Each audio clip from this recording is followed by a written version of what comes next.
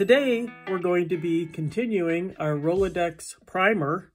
For those of you who don't know what a primer is, it's basically an aid for young children to learn their ABCs, right? It could be a book for them to learn to read as well, but we're going to use it as a way to learn ABCs using this Rolodex that I found at the thrift store. So we did A last time, and now we're going to be working on B. B, surprisingly enough, was a lot easier than A. Who knew? So when I look through the children's dictionary that I have, that I also bought at the thrift store, I believe that the books at the thrift store, all children's books were 99 cents. So I did get this children's dictionary, which you may be able to find. It's in horrible shape for a child to have in like their room or whatever. It just doesn't look very good. But it still works really well and has lots of pictures on the inside. A didn't have as many good pictures, I felt, as B. B had a lot of really good pictures. So I had to choose. I also brought in some little makes that I had when I was looking through my stash. And I thought all of those would be good. Here we have a bagel, a beetle, a banjo, a boomerang, and a bed. I thought all of these items were pretty fun too. So I thought we could get 3 pages out of these items. At least we would have a chance at getting 3 pages. And so we first need to cut the paper that goes in. As you saw from the A, we're just going to be inserting these in. So I also thought, see, I'm really thinking here, I would use blue because blue starts with B as well. How cool is that? Dimensions we're working with here then are 3.5 by 2. And then we're going to round the edges. So 3.5 by 2. And I thought the blue with the background would be fun. We'll see if it works out or not. If it's too busy, we can always change it. It's the best part. So I was hoping to get 3 out of here. Did I? 2, 4, 6. We should, right? Yeah. Okay. Or it should be close anyway. All right. So that's what we need cut out of there. And then I thought I would use my Sizzix, if I could speak properly, Sizzix Sidekick to make a couple of B's for us. Now I was thinking that the red might stand out pretty well on the blue. Or, I mean, we could do a white or a dark blue, but I'm going to try a red one and let's see how it looks. It is so cold here today. Super cold. Glad I'm staying in my nice warm house in my craft room today, having fun. All right, so this B might look pretty good. Let's take a look at how it looks on here. I think it kind of stands out. You know what I think would make it even stand out better is if it did have a little block around it, possibly. A little block of white around it so it stands out a little bit more. Let's try that. So let's run it through and get another B. Where did my die go? Here it is. Okay. Missing piece over here. All right. So let's try this through. Get us a nice little B out of here. And then we'll put one with a little white background and one we'll let live on there the way it is. And we'll see how that goes. So let's do this. I'm going to plan on 3. Let's get the corners rounded. Now I'm going to use this little rounder for this because I believe it's got a smaller rounder than my big one has. It just does a little bit. Yes, there's another side on this. And I might even use the other side for the next letter because it's cameras. So that might be kind of fun to use for the next letter. But I did like the blue because, you know, again, If you're looking for B things, so maybe I should look for a C color. I think cameras in the background might be kind of neat. We'll see how it goes. It may not be for all of them. It may only be for one of them. But if you have a little corner rounder, I'm really contemplating getting the corner chomper. Just because I like that it has the one that looks kind of almost square on the corner, and I like the way it looks, but I can't get that look myself. And I also like that when you're using it, you can cut, like all three of these I could have done at one time because it's very, very strong. I have the one for the rivets or whatever. Oh, that one didn't do very good, did it? Let's go back. You know how you find those later. There we go. That's much better. Sometimes I find those later when I'm inking. So what I thought we would do is use some prize ribbon and be able to use that around the blue. I could have gotten the new Tim Holtz. If I would have had it already, I could have used brown, because brown starts with B. It's called Scorched Timber, but, you know, it's brown. It's a brown. But I decided to use blue. I think blue is a good color. And we do have some brown in some of our items, if you wanted to point that out. I don't think everything on the page has to match with the letter, but it's kind of fun if you can.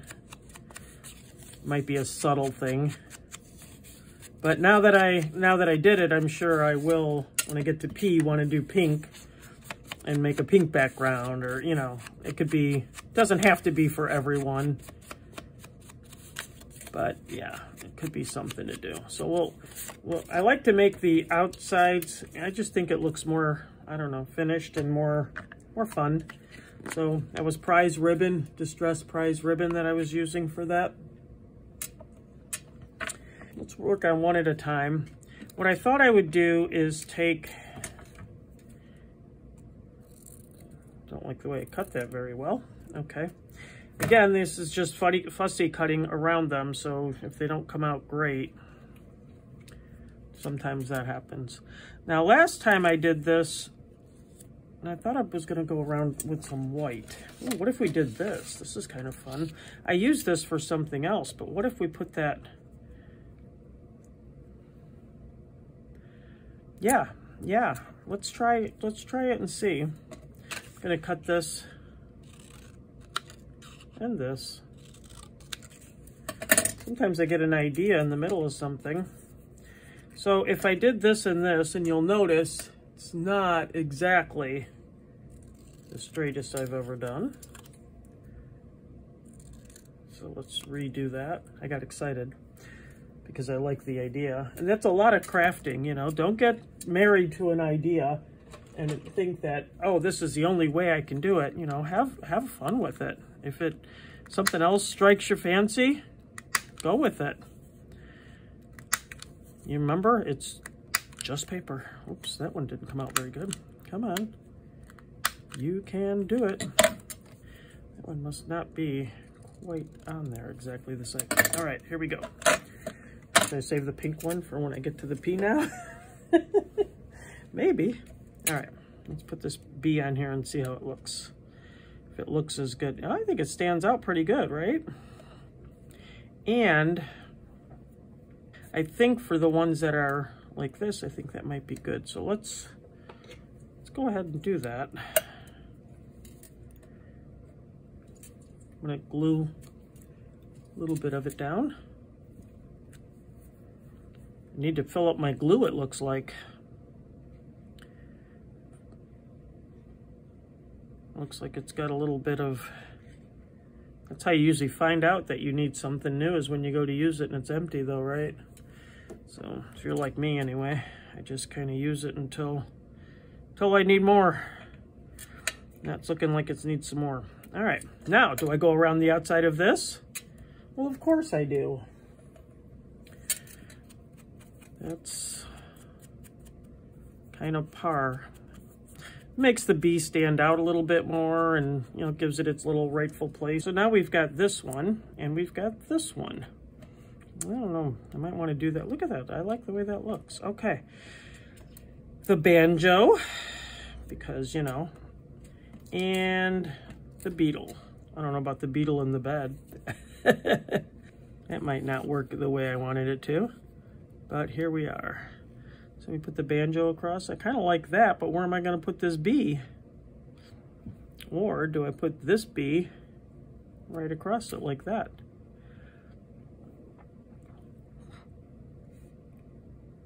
I like the banjo going across. Let's see what else we could do.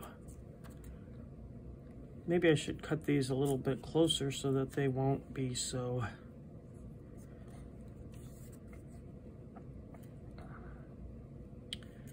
Let's see. I don't know about the beetle and the bagel in the same one. That's kind of my problem with that. But I do like the bed and the bagel. There's a little something up here, huh? All right, let's hold that one. And then we got a beetle, a banjo, and a boomerang. Woohoo! And then maybe I could just put the bee right on top. Let it kind of be like, hey, these three things. Kind of liking that. I think I might want to just cut this off just a little bit.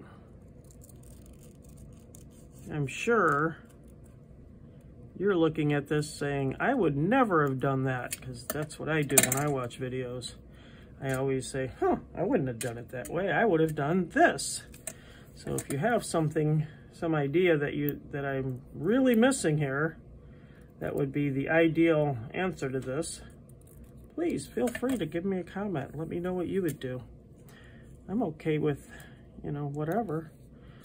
But once I glue these down, I'm not redoing them, but I would appreciate feedback because, you know, that's a good thing to know. So the next time when I'm making it, I might consider it as like, hey, remember last time I did the bee, I did this and so-and-so said this. Now see this one here, I didn't cut in very close. I like when you fussy cut, if you get just a little bit of the idea. I was cutting this out of the book, so I might not have done the best, but I think it looks cute. And I know that most kids eat bagels, and I know that that'll make it more fun to have a little bagel in there. I like bagels. Bagels and cream cheese are pretty good. All right, I think that looks pretty good. We got bed and bagel. And I'm gonna put this guy on top. So let's put our beetle down, and I'm not going around the beetle as much just because I think it helps them stick out a little bit from the paper. So you can see them because the background's a little busy. And then I'll put this down. Luckily, this paper isn't buckling and such when you're putting wet glue on, but I am putting, with this top, I am putting a very small amount of glue on here. So with the little nib on here, it makes it a very small amount. I think that's helping a lot. And then this guy's gonna go across there. Now what I did notice, again, I kind of missed, this is when I call this my correcting area, right? But the rest of it I'm okay with. Again, just a little bit, so you're not getting too much. Put this going across here, like this. So we got a boomerang. This one here, it's just a little bit. I'm just gonna cut it even with the end like it was at the end. And you can cut it, have it going off if you know what it is. Like this could be going off but I kind of wanted to leave most of it on there. And then I'm gonna put that bee right here. I think that's gonna look good. It's a little bit different than the other one.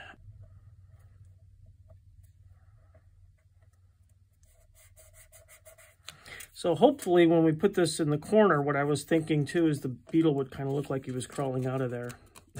I don't know. I didn't want to, I just couldn't put the beetle with the bagel or the bed. It didn't seem right.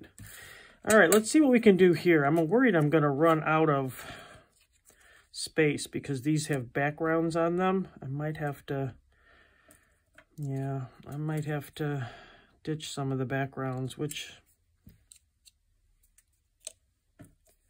may be for the best because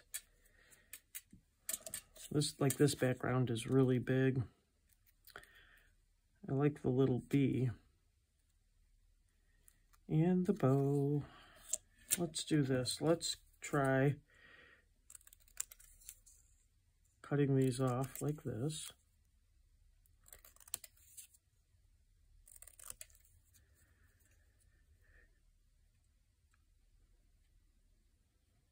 Putting the bow there. Let's cut these a little closer. Make it a little smaller. These are my Tim Holtz Haberdash, or I think that's what they're called, Haberdash scissors. I really like these a lot for a lot of different things. They're really nice to have in the craft room. This butterfly, I really like it on this background. I'm just wondering if I can put it up here like this so I can get the butterfly in there. If I can maybe not have it all the way on here. There you go. You're not going to see much of the background on this one at all, are we? So that'll go in there. So that'll help. If I put a little bit like that. And where's my... Oh, so the bee we're going to use from here, like we did before. I think I did put a little bit of a ink around it, but let me make it a little bit square. At least try. Maybe not. Try this. Put a little bit of blue around it. We'll put it right here. Now that might be in some of the pocket, in the little sides that are on there. So I'm a little concerned about that. Maybe I could put this bird over here instead and put him in the middle, because I think that'll be okay. I think this is a good one. Actually, you know what? This would be the best one, because look, this corner probably will be the best for that. I really like this bird. It looks cool. There's all these different backgrounds on here. So this is kind of a fun one. I did not make this with the idea in mind of a primer. I just found these the other day when I was looking and thought, oh, there's one or two that I could use. And then it became 3 or 4. I was like, wow, so many bee words that are in here that would be helpful. So I could put this one over the top, if you can see what I'm doing, and then put the bee in the middle so you can see them really well. Pretty happy with that. These puffy stickers, oh, they are puffy stickers. I really like them for making little embellishments like this. They look like little stamps. You know, you cut around them with your fancy. I think that one came out good. So here we have our 3 different bees. That'll go into our Rolodex. So thanks for joining me today. Next time we'll be looking at the letter C. I feel like I belong on Sesame Street when I say that, but that's okay, because Sesame Street is pretty awesome. I'm okay if I belong on Sesame Street. Keep crafting. And dance by the light of the moon.